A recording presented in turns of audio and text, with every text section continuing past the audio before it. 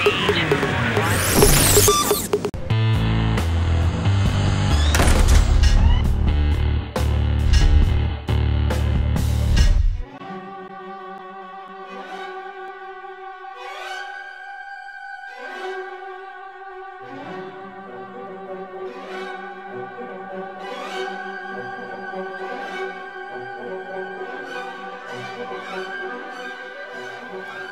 The city of Aurora probably has one of the most innovative forestry departments in the state right now because, as far as I'm aware, they're the first city forestry department to experiment with urban sawmilling as an alternative means of disposing many of their trees.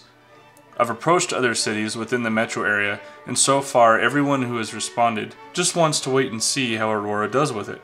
It's also been quite a learning experience for me as well. The logs I get from the city pose very different challenges and offer far different rewards than the trees I get from our rural forests. First of all, I get to see a lot of different species, many of which are not indigenous to Colorado. Species like walnut, ash, cottonwood, honey locust, olive, elm, 3 kinds of maple, and a few others are all mixed in together there. The challenge is their size.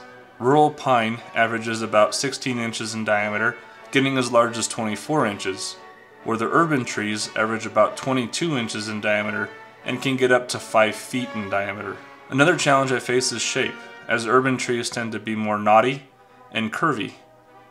I also find a lot of nails and other debris, usually deep inside the log, rendering my metal detector useless. To combat these issues, I use a chainsaw mill alongside my Norwood to tackle the really big logs. What you're seeing now is footage of me resawing 6-inch wide slabs I previously cut with the chainsaw mill from logs that started out 34 to 40 inches in diameter, and I'm using the Norwood to quickly cut 1x6 and 2x6 dimensional boards from them. I also use cobalt mixed steel blades that are capable of surviving nail hits. Right now I would say my biggest hurdle is finding buyers for all this wood. I'm only charging 45 to 85 cents a board foot depending on species, but the wood is green, so there aren't many customers willing to cure the wood themselves, despite the savings.